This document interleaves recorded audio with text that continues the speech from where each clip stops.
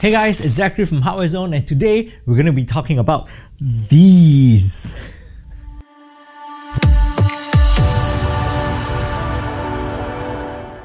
It's 2025, it's the new year, and Singapore's broadband scene has, yes, there is a scene, has exploded. We've gone from just sitting pretty at 1 gigabits per second for the past decade to just in 1 year going all the way up to symmetrical 10 gigabits per second fiber broadband. That's 10 gigabits upload and 10 gigabits download. Now, what do we do with all this speed? Well, naturally, that means it's time for a router upgrade. And if you're going to be upgrading, you might as well go for the latest Wi-Fi 7 routers. Now, this video isn't about explaining the technical details of 10 gigabits per second broadband or Wi-Fi 7 technologies. This is more of a buying guide. Now, if you walked into a store today and saw all this, what are you going to do? Now, isn't Wi-Fi 7 the latest and greatest? How is it that we have a Wi-Fi 7 routers that's just $200 and we have one that's $1,000? What are you getting for that price? Now, obviously, if money is no concern to you, you can walk into a store, just go for the most expensive one and be done with it. You don't even have to watch this video anymore, and I think ASUS will also thank you for it. But for everybody else, what do you get? What are the considerations for your home and your use cases?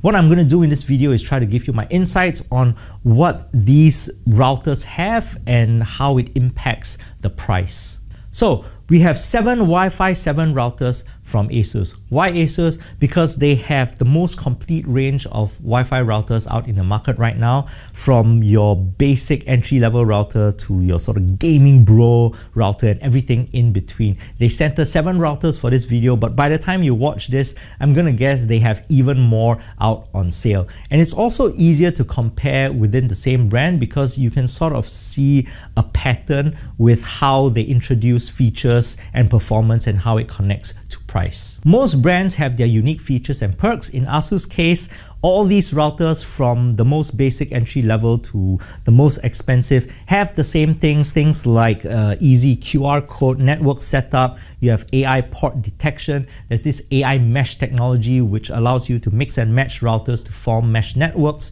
You have built-in network security from Trend Micro. And if you watched our last video on router cybersecurity, ASUS also regularly sends their routers for testing and certification under Singapore's cybersecurity labeling scheme. However, the general wired and wireless technologies and features that we are talking about in this video should be the same across all products. Let's start with what I consider the essentials, your general purpose routers. But here's a little bit of trivia at first. Now, how do you know a Wi-Fi 7 router? It's usually in the name. Before Wi-Fi was sort of given its numeric code, Wi-Fi 5 was 802.11ac, Wi-Fi 6 was 802.11ax, Wi-Fi 7 is 802.11be. So if you see a BE in the name on the box, it's most likely a Wi-Fi 7 router. All these 3 routers are dual band routers on the 2.4 and 5 GHz bands. The interesting thing about Wi-Fi 7 and why it's such a compelling upgrade is because of MLO. Now, MLO, or multi-link operation, is a new introduction with Wi-Fi 7, and what it does is it allows the routers to actually send and receive data on different channels and different bands simultaneously. This is the first time it's ever been able to do this, and what this means is that when you see the number on a box for a Wi-Fi 7 router, that usually indicates the maximum theoretical speed that a router can do on multiple bands. With all routers, your devices can only connect on one band at a time or one channel at a time. It doesn't really make use of the full bandwidth, but with a Wi-Fi 7 router, this is actually able to hit that theoretical maximum. Now, of course, I'm oversimplifying this for this video. Like I said, if you want to check out techie stuff, you can go to hardwarezone.com and read our articles.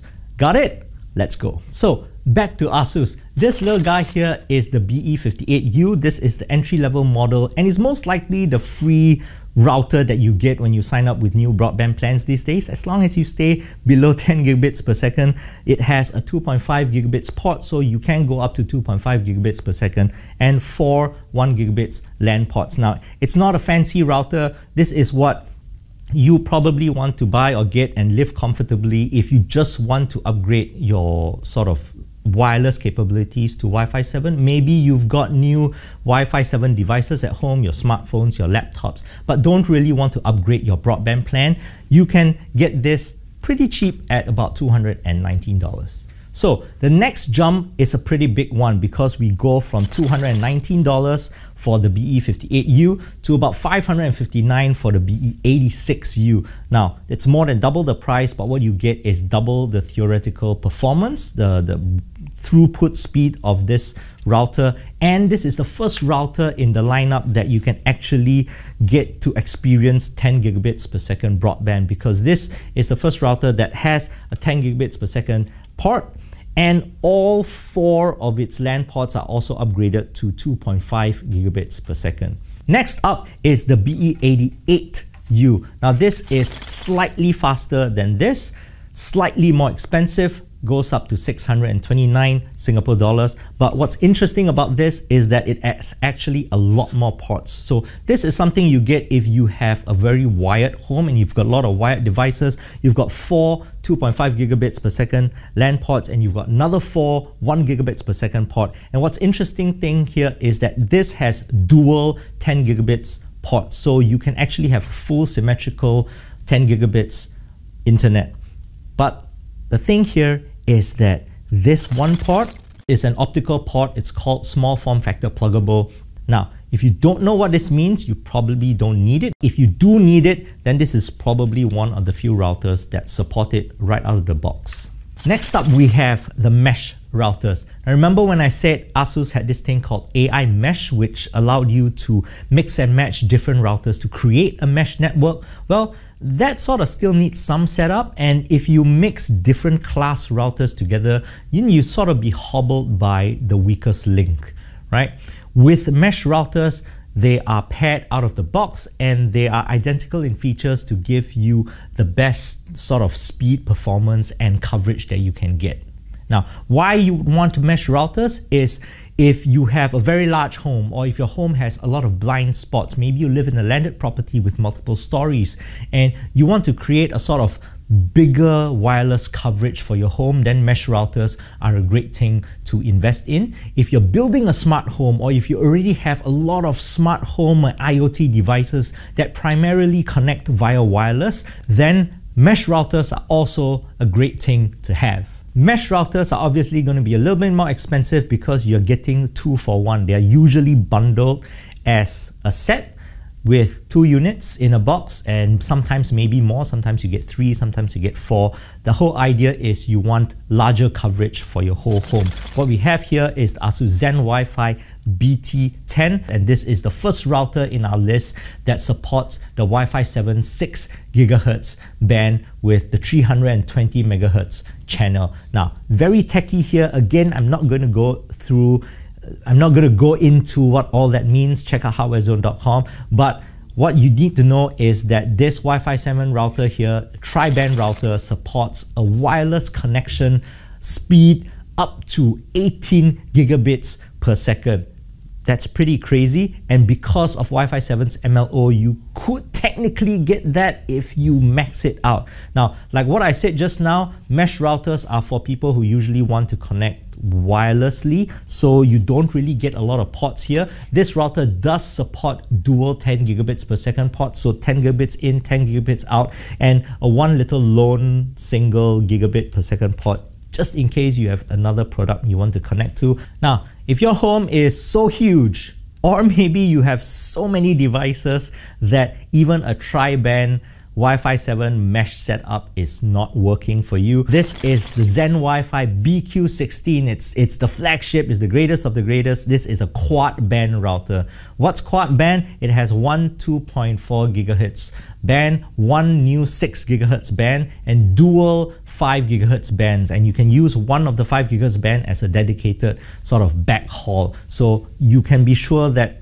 your connection is stable and solid. This little thing supposedly, according to ASUS, covers all up to 8,000 square feet with 0 blind spots. That's pretty huge. With quad band, the BQ16 goes up to 25 gigabits per second of maximum throughput just on wireless alone. That's pretty crazy.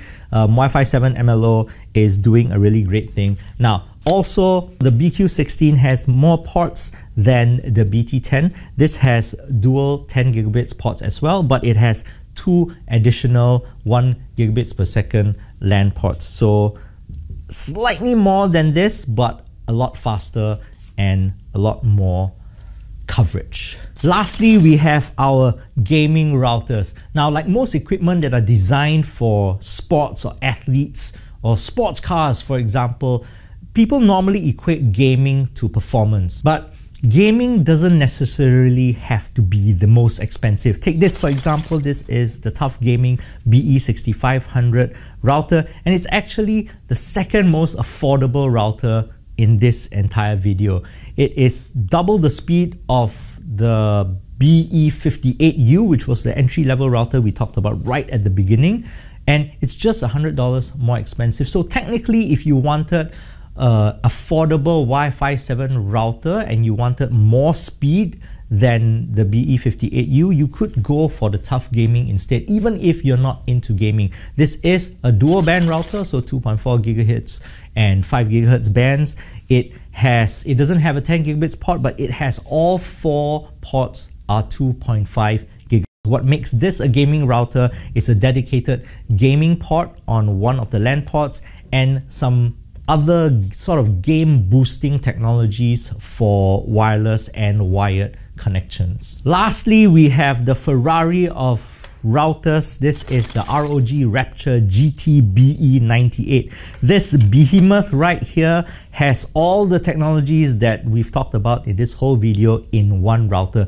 Technically, this is very similar to the Zen Wi-Fi BQ16 mesh router, as in this is a quad band router. So these are the only 2 quad band routers in this whole video. It has the 2.4 gigahertz band, 6 gigahertz and dual 5 gigahertz bands, a total of 25 gigabits per second wireless throughput. But what makes this gaming versus the mesh system we talked about, again, is because of all the gaming technologies. So wirelessly, it's Wi-Fi 7 quad band, it's the same, but this has dual 10 gigabits ports. It has 4 2.5 gigabits ports, and it has one lone 1 gigabit port. I'm not sure what that is, but possibly for something low maintenance. But it has a gaming port, specifically game boosts on the 10 gigabits port, so it has the fastest port of all these routers. It also has all the other game acceleration and game boost technologies that ASUS ROG routers have. It also has the biggest antennas, right? And the most flashy lights. This is 1,099 Singapore dollars, and again, like I mentioned right at the beginning of this video, if you don't want to read anything and money is of no concern, you walk into a store, you get this, and you get everything ASUS has to offer for Wi-Fi 7, whether you are gaming or not. Okay, that's it from me. We've covered a whole range of ASUS Wi-Fi 7 routers in this video, features to look out for and how they impact price and performance. Is there anything else we missed that you want to know about? Hit us up in the comments. Don't forget to like and subscribe. Check out HardwareZone.com for more news, reviews, and features. And lastly, have a nice day.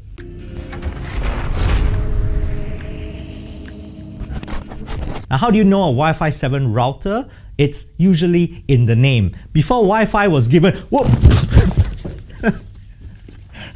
Okay, maybe not throw the biggest box we have.